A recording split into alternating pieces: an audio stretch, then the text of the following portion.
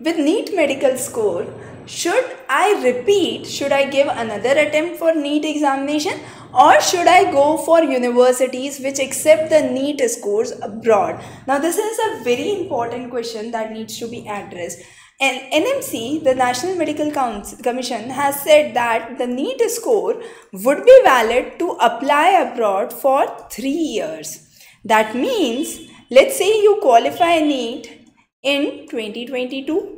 You are eligible till 2025 to use the same NEET score to apply.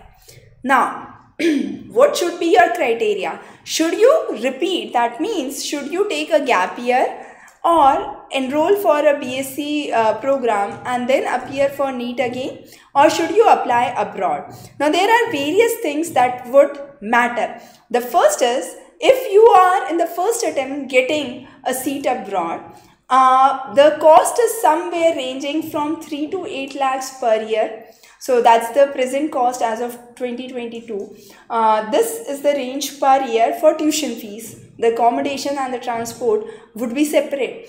If that would be the fees range, now this is somewhat at par with the fees structures of the private medical colleges in India as well. So if we look onto the total NEET seats in India, there are around 40,000 NEET seats in the government colleges, around 40,000 in the private colleges, and then you have NEET seats which are abroad. That is the universities located outside India that accept the NEET score and allow students to come in. The common nations where it is allowed is Russia, Ukraine, Kyrgyzstan, Philippines, Kazakhstan, Caribbean nations. So those are the common nations where you can actually apply.